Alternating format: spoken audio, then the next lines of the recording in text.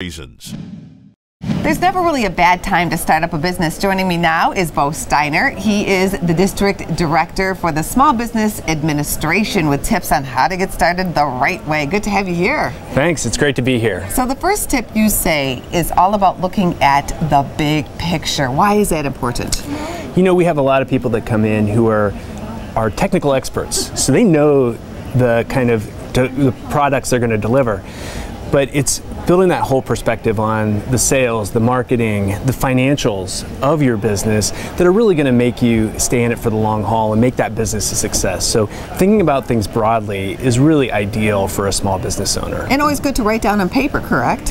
For sure, because you're going to want to go back, right? Which is really the second piece, which is prioritizing your activities. So it helps you focus your energy, focus your activities, so you're working on the right things and you're not distracted and off track.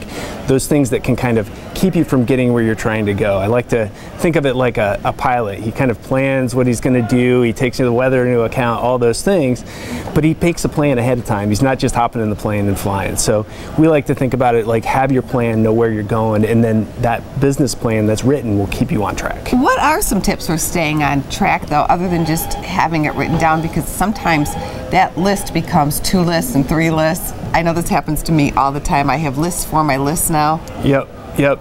So I think part of that is having some kind of somebody to bounce things off of. So a mentor or somebody who can help you as a sounding board for those kinds of things. Certainly there's folks from the SBA that can help, or through our resource partners like SCORE, or the Small Business Development Centers. But you might have that in your community or anywhere else that you might have a relationship that somebody that could help you just keep on track.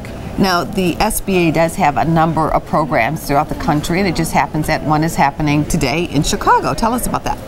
So we're doing an event, it's a procurement event, and we do these things to help connect small businesses to procurement opportunities, and we do them across the country, so we're really excited about it. Okay, and that's happening at the Cultural Center here in Chicago. It sure is. So if you happen to be here, check it out. Thank you very much for coming on the show. Really appreciate it.